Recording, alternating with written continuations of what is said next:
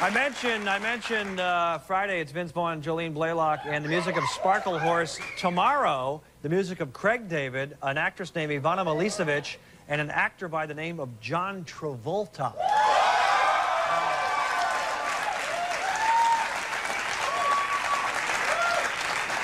Our first guest is an Oscar-winning actress and one of the most beautiful women around. She appears regularly on the hit drama The West Wing. Ladies and gentlemen, here she is, Marlee Matlin.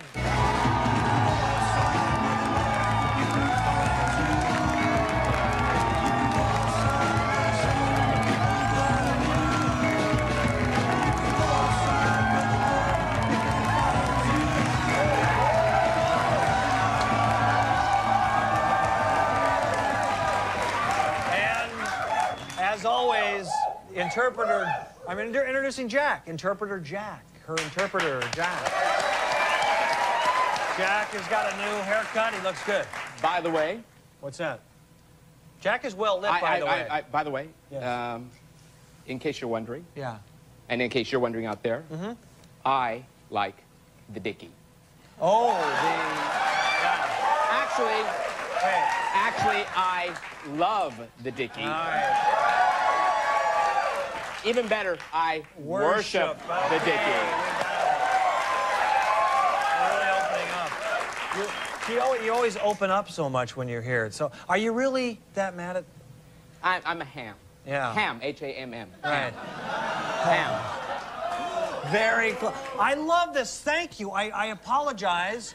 Oh, don't worry about it. I was going to do a formal apology in the news. No, I'm not even mad. I'm not even mad. I'm not even mad. Doesn't matter because Wayne Newton sent that to me, and then I just thought I'd send it to you. Ah! She's too quick.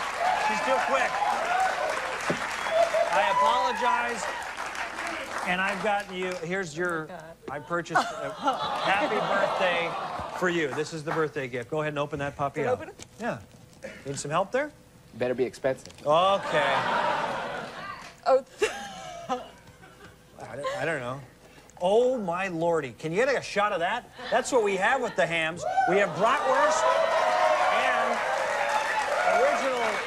original Craig. That's my own beer. These are bratwurst. This is bratwurst and sauerkraut. This is what I had growing up. Isn't that nice? Yeah. Okay? And by the way, very expensive. Thank you, Craig. Thank you. Thank you. Okay. Now, you actually had, seriously, you had a good time when you were here last time, right? Yeah, Huh? good. Yeah. Obviously, I had a great time, actually. Thank you. And thank you for complimenting me that we had a good time. You were on the radio, and I heard that. What's the name of that program, Kevin and Bean? Yeah, I heard you on the radio, and you were great. I heard you on the radio while I was driving the car on the 405, and I was listening to the radio, and I thought, gosh, Craig, that's really nice of you to say that. But you did have a nice time to the point that you sent Jack all over town looking for Ham's beer, because we bonded on the air. Because Jack works with me in my office and runs my production company, 10 to 6, this kind of thing. And I said, Jack, find Ham's beer for Mr. Kilborn now. And so we spent all day looking for it. And there you go. So and you have to thank Jack, actually. Yeah. Thank you, Jack. Oh, you're welcome. He does Jack, I just want to ask you something. Does Jack, does he ever soften what you say sometimes? Have you ever angry, like with guys, if guys were hitting on you? I know when you were single, you had a lot of guys hitting on you. I'm sure you still do, but let's not get into that. How does this thing with Jack work? Well, I mean, there was one guy, probably a very well-known bachelor before he got married, happily married. What's his name? Multiple children, no names. Okay, no, that's good. I respect that. No names. I want to keep my career. Okay, and whatever career that is. He wanted to take me out. This is before you're married? Yeah, of course. Thank you. What do you think? That's good. Okay. And he wanted to give him for me to give my phone number. And so while I was talking to Jack in sign language to tell him what my phone number was, I said in sign, don't give him my damn phone number, just fix it. And Jack said, yes, her number is 312-555-1212, and gave him altogether the wrong number. Oh. I use Jack all the time for that kind of stuff. That's pretty good then. He's smart that way. You gave him the wrong number, right? Absolutely. That's smart. That's Sure. smart. I mean, I never heard from him, so obviously I did. Yeah. You, a few years ago, I like that. A few years ago, I'm always fascinated with this. You sang the anthem a few years ago. You signed the anthem at the Super Bowl. I did. It was a Super Bowl with Garth Brooks, and almost no Garth Brooks because for some reason they wanted to put me, whatever NBC had going on there, they wanted to put me in a little circle as opposed to being signed. Oh, NBC is like that. What is up with NBC? CBS would not do that. They put you on stage, baby. What are they thinking? Anyway, what happened was that Jack overheard what this executive was saying and signed it to me across the stadium, and he didn't know that Jack was listening, and so then Jack told me, and I told Garth Brooks, and then Garth Brooks went over to them and said, I understand you want to put Marlee in a circle, change it. And so there you go. So we like Garth. Yeah, Garth helped you out. But you know what's funny? What's funny? What's funny, it almost didn't happen anyway, because for whatever reason, they came up to me because he didn't want to do it. He left, and they said, you're on your own, Marlee. You're going to sing the national anthem. I think, wait a minute, deaf woman singing the national anthem at the Super Bowl? It's not going to work. And I said, Jack, can you sing? And I said, no. And Garth showed up at the last minute, 5 seconds, and there we go. Whoa. We did it. Yeah, I was fainted. Is it tough hitting the high notes? What was that? Is it tough hitting the high notes in the anthem? I can't hear you. Oh, didn't hear what you said. Right over here. Is it tough hitting the high notes in the anthem when you're signing? I'm signing how high notes? It was a joke about 3 minutes ago, but I didn't do it. Stay with us. 5 questions when we come back. With Marlee.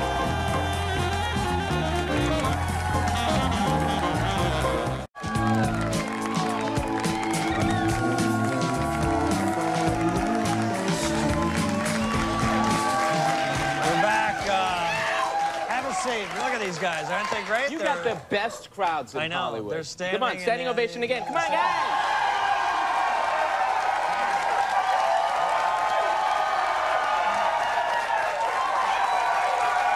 Here we go. We're running out of time. It's time for 5 questions.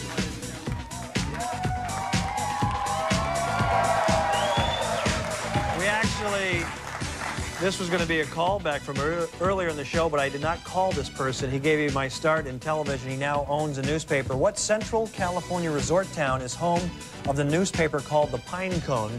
You should probably not know this because I was going to mention the show, but I didn't. So this is just... Jackson? In Central California, near Pebble Beach. It's very difficult. Monterey? Yeah, I'm going to give it to you. It's Carmel. Carmel Pine Cone. Right near Monterey. Instead I called the Palm. Name 3 other celebrities, living or dead, with your initials MM. 3 other celebrities. Marilyn Monroe. That's one.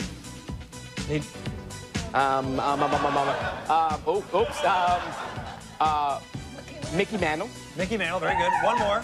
And Marilyn Manson. No! Marilyn Manson. I think that's who got my thank you. I think that's who got my thank you for the Hamm's beer. I sent him some scented candles and a loofah. That's maybe who I sent it. I got you mixed up. Okay. It's time to play the match game. It's time to play the match game. Ready? Wait a second. Green blank. Green blank. Boogers. What? Jell-O. We can't accept that. Within 5, how many Emmys has this show won over the last 7 years? Within 5. This show, how many Emmys have we won? Within 5. This show? This show, The Late Late Show. The Late Late Show. I don't want to hurt your feelings. It doesn't hurt my feelings. You get it right, I'm happy. 0? That is correct. Yes. I'm proud of that. Now, I'm really gonna put you on the spot. I understand you do great impressions. Okay? Can you do an impression for us right now? Well, actually, Jack and I met a few years ago. Betty Davis. Oh, Betty Davis. Betty Davis. And when I went up to her and said, hello, I'm Marlee Matlin, and it's nice to meet you, and she looked at Jack because he was saying my words with Jack interpreting for me, and she couldn't figure it out, and then finally she said, oh, that's the deaf actress from that deaf movie. That's great. Very good, Jack. Well, Jack, Betty Davis. West Wing is on Wednesdays on NBC. Nice to see you again. Thank you very much.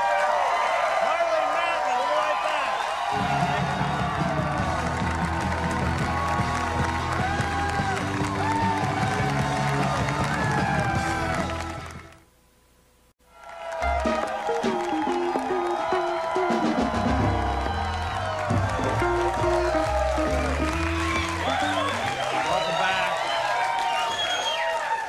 Our next guest is best known as Dr. Evil's nice son, Scott, from the Austin Power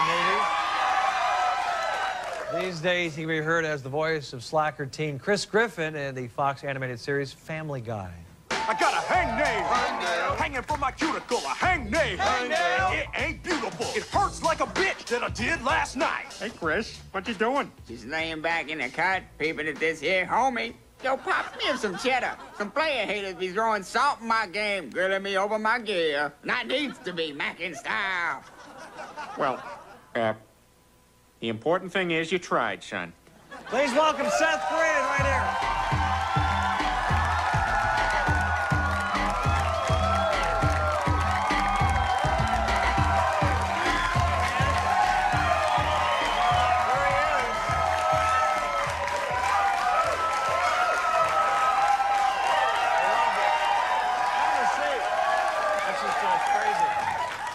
Buddy. I'm doing good. How are you doing? Good to see you again. Yeah, nice to see you too.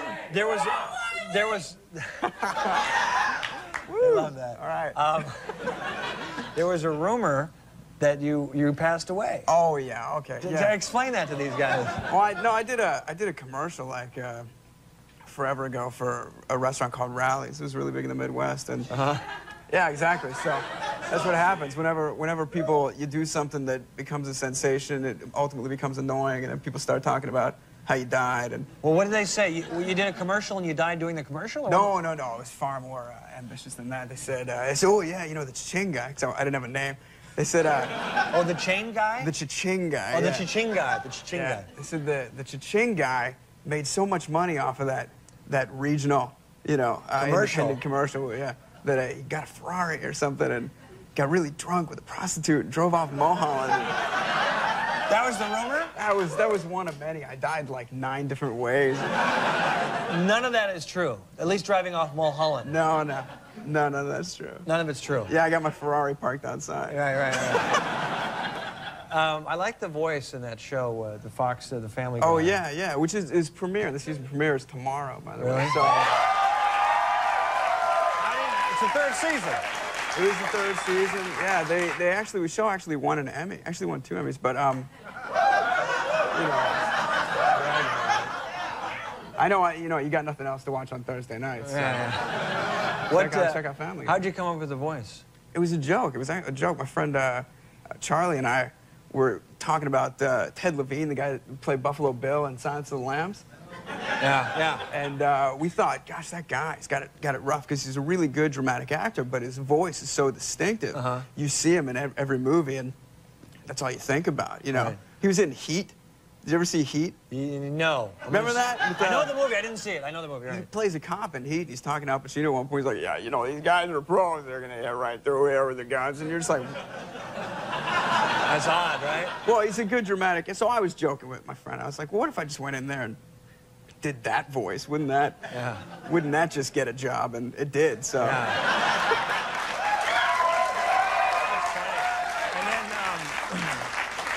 What's Greg the Bunny? Greg the Bunny. Oh, Greg the Bunny. Yeah, Greg the Bunny was something that Dan Milano and Spencer Chenoy started on.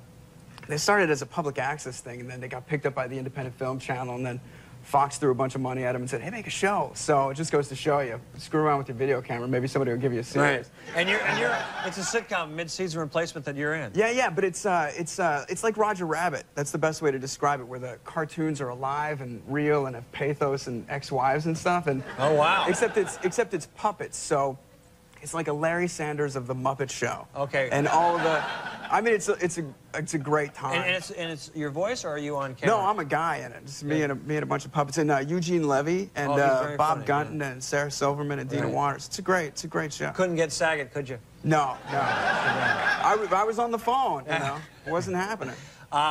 Any update on Austin Powers 3? You know, they're doing it, and we're talking, and They can't get Seth Green. Yeah, that's right, yeah.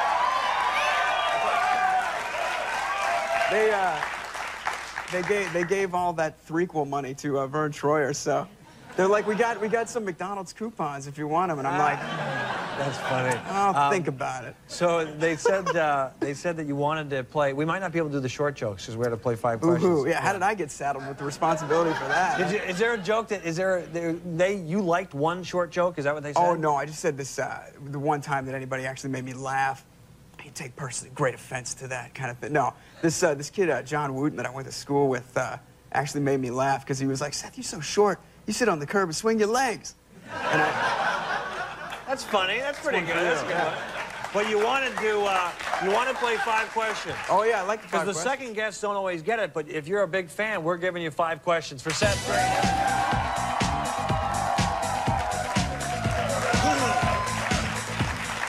Geography. What state's name literally translated means green mountain? It's a state. Is it? Yeah, let's see. There's 50 of them. Green Mountain, yeah. Montana? Verde Mountain. Vermont. That's a tough one. That's a tough one. The CMAs, Country Music Awards, are on CBS tonight. In my opinion, what is the greatest country western variety show of all time? Hee-haw. That's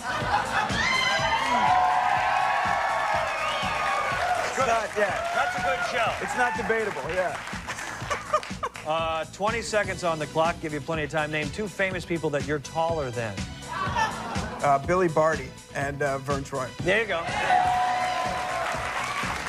We've done this one before. No one's gotten this. I've written down the most decadent pasta sauce I can think of. What is it? Decadent? Yeah. Rich. Fatty. Alfredo?